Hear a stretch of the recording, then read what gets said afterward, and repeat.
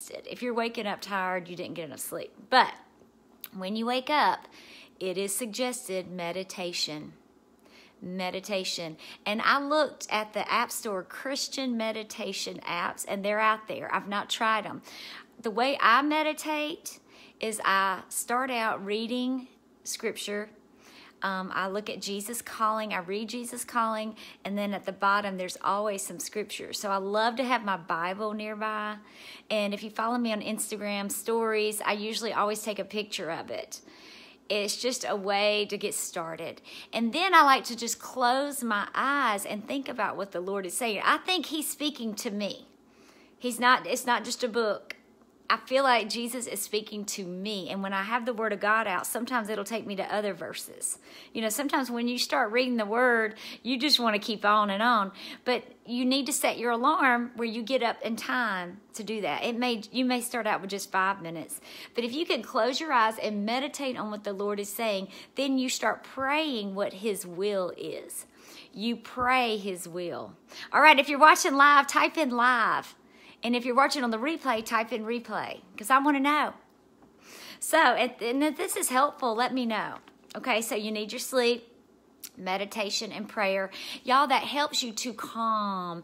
And when you start out in meditation and prayer and in God's Word, you get His Word in your mind, so it sets your mind up to think God's thoughts. Because you know, all day long, the enemy wants to keep putting lies in your head, right? Negativity. But you know what? When you start out with God's Word, you can come back to that because He speaks to you and He meets you right where you are. So that's tip number 2. Number 3 is intermittent fasting. Hey, Charlotte. Good. So intermittent fasting. I'm glad this is helping you, Stephanie. Thank you. I need that encouragement. Intermittent fasting is when you go for a period without eating. Okay, most people start out with 12 hours, and that's easy. If you cut off eating at 6 at night, which we do in our shred group, then you won't, you wake up hungry, and that's good. That's a good sign. Okay, then once you can go a little bit longer, maybe 14 hours, 16 hours, 18 hours, 24-hour fasts, but you start little. That's going to help with that brain fog. It really does. It helps, and you start burning fat instead of sugar. Okay, who on here wants to burn fat? Can I say hello? You haven't slept for 7 hours because Happy's meds. Oh, your sweet dog Happy. Oh, bless him. Junko, it's like you have a newborn, right? Or an elderly parent. All right, so thank you for that thumbs up. So intermittent fasting is good. So after I've got my good night of sleep, I get up, I've meditated on the Lord, I've prayed, read His Word, received what He has for me that day. Everybody needs a fresh word every day. You can't live on yesterday's word. Can I say amen? Hey, Jessica, you're so funny. You know, fasting, you start little, just start little baby steps. But there's a lot of health benefits to it. Old school, like in the 80s and 90s, we used to say eat every 3 hours to boost your metabolism. Now science is saying that's never been proven, and that's false information. So we need to relook at that. Hey, Emmy, glad you joined us. So I gave 3 tips: sleep, meditate, prayer, intermittent fasting. So I like to work out in the morning, and I know everybody can't do that, but I like to work out in the morning in the fasting state, so I'm burning more fat, right?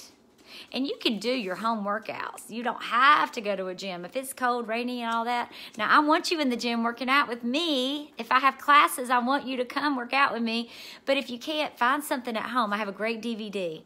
I have YouTube channel, and there's so many others.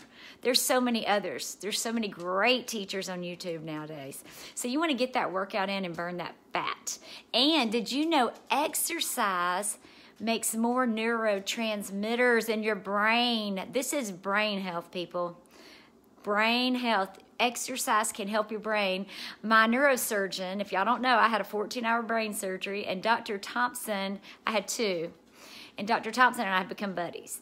But he told me that. He's like, exercise builds more neurotransmitters. So y'all, if you care about your brain, exercise. And you'll see people with Alzheimer's, dementia, if they start an exercise program, it helps them. It helps them tremendously. I don't want to get Alzheimer's. I don't want to get dementia. See, I already forgot the word. So I'm doing all I can for the brain health, right? Plus, with the brain tumor, you do start thinking more about your brain, obviously. Jessica, I hear you, girlfriend. Hey, Terrence, I'm glad you're on. So that's number 4. So we talked about sleep, meditation and prayer, intermittent fasting, exercise. This is my schedule. This is kind of what I do to stay healthy and fit. So you got to find what works for you, but I'm giving some tips that maybe will help you and inspire you. So you want to get your sleep, you want to meditate and pray, intermittent fasting, exercise, and then to replenish. So if you have fasted, I didn't eat since 6 last night, you fasted, you've worked out, you are hungry, right? But you don't want to go to junk food. You want to keep drinking lots of water, okay? And I like to replenish with plant foods because antioxidants are what fights cancer and fights oxidative stress. Now, if you don't know what oxidative stress is, I'm just going to tell you in a nutshell. You can Google it. I've got a 20-minute webinar about it if you want me to send you that. If you're an athlete, if you work out hard, if you have children who work out hard, you need to know what oxidative stress is. Okay, so our body, when we're breathing, when we're talking, we're making stress, right? So your body on the inside is going to start rusting away, basically. And it shows on the outside with wrinkles and spots and all that kind of stuff. So it's just natural. It's going to happen, but we want to reduce it, right? Raise your hand if you want to reduce it, or give me a like if you want to reduce oxidative stress, reduce aging. The way we do that, oxidative stress, you need antioxidants. It's that simple, y'all. And, you know, Dr. Odom does a great teaching, and he's coming back to Franklin the end of this month. I'm so excited. But if you want to reduce oxidative stress, you need antioxidants. Where do you get antioxidants? Plant foods. Plant foods. You have to have fruits, vegetables, berries, seeds. Those are what is going to help you stay young, stay healthy, fight oxidative stress and cancer, which begins with oxidative stress and inflammation. So what I do, I take my veggies, this and none of the sugars in it. That's the beauty of Juice Plus. None of the sugars in it. So if you're on a ketogenic diet and you're not getting enough vegetables, I would encourage you to get some Juice Plus capsules, okay? So I'm getting broccoli, parsley, tomato, carrot, garlic, beet, spinach, cabbage, oat bran, rice bran, and kale every single day. And then I also do these. So none of the sugar: apple, peach, cranberry, orange, papaya, cherry, pineapple, prune, dates, and beets. And these are some killer antioxidants.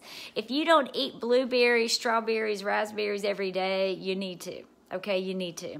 I'm getting raspberry, bilberry, blueberry, cranberry, pomegranate, Concord grape, blackcurrant, blackberry, elderberry, artichoke, and cocoa. You need these every day in your body. And you know the elderberry, if you start feeling sick, flu-like symptoms, there's some elderberry juice you can get at Whole Foods. Man, I started feeling a little bit of sickness coming on when everybody around me at the gym and my children's friends were all sick. And I took a spoonful when I got it. I took another spoonful at night before bed. Fine. My immune system was built up. You have to keep, it's like a bank. If you invest in yourself and keep eating these plant foods, when a sickness does come on you, you may not get it. You may be able to fight it. You may get it, but you don't have that bad of symptoms. You may get it and it won't last as long. But flood your body with plants. Now, another thing for brain health and for overall wellness are omegas. If you care about your heart, if you have any kind of heart problems, you need omegas.